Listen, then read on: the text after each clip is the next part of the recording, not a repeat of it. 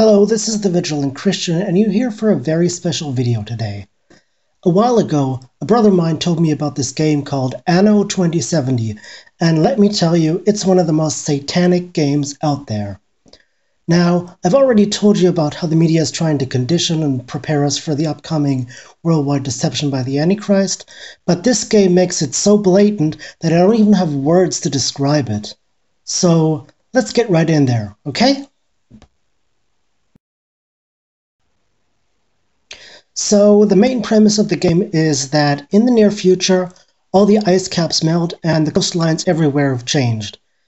This is clearly a tool to deceive the public into believing that the planet is actually getting warmer, which, as we know, has already been debunked by... So this is just another lie that the media is trying to brainwash us with. Then there's what's called a World Council you can elect, which, brothers and sisters, clearly shows how the media wants to prepare us for the one world government that we'll have to live under the Antichrist. Okay, so the next thing I wanted to mention is the fact that this game gives you the chance of playing two fractions. In the game, they call them the Ecos and the Tycoons.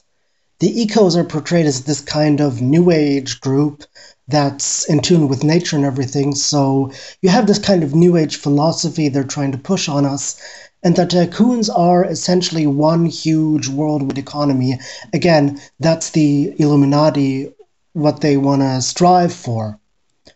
A one-world government with a one-world economy and a one-world religion. So right there, we already see the deception right before our eyes, and we don't even notice it. So we have to be very, very vigilant about that. Another thing that this game tries to push onto us is the concept of artificial intelligence. And the game is very prolific in doing that as well. We have an artificial intelligence called Eve and an artificial intelligence called Father. Now, of course, I've already talked about how the Illuminati and the Freemasons want to prepare us for what's called transhumanism. I'll just put this Time magazine article up to show you, so you know what I'm talking about. But also in the names, we see the game is pure blasphemy all around. Eve, of course, I don't need to explain why that's blasphemous, but certainly there are blasphemic undertones when we think of Father in reference to the Father who is in heaven. The next thing I wanted to get into are the characters in the game itself, and wow, if you don't realize that this game is satanic by now, then there's clearly something wrong with you. The first two characters we're going to be looking at are called Hector and Scorpio, and they have some very odd traits that can't be more blatant if anyone possibly tried. Notice, for example, that Hector only has one eye left. Now, that's clearly a blatant display of the Eye of Horus of the Illuminati, as you all know, and the same can be said for Father as well, who also has only one eye, or to be more accurate, one single camera. Now, Scorpio belongs to a group called the Neoskulls, and as you can clearly tell, my brothers and sisters, this is blatantly referencing the Skull and Bone Society, which I've previously talked about in other videos. You guys can go and check that out too.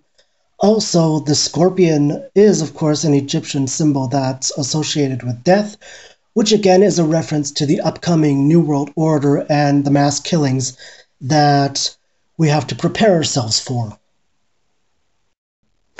Then we have the blatant disregard of God's holy word with the characters called Keto, Skylar Baines, Yana Rodriguez, and Dr. Bartok. In the game, these are all portrayed as very powerful women who all have a very important say in one thing or another.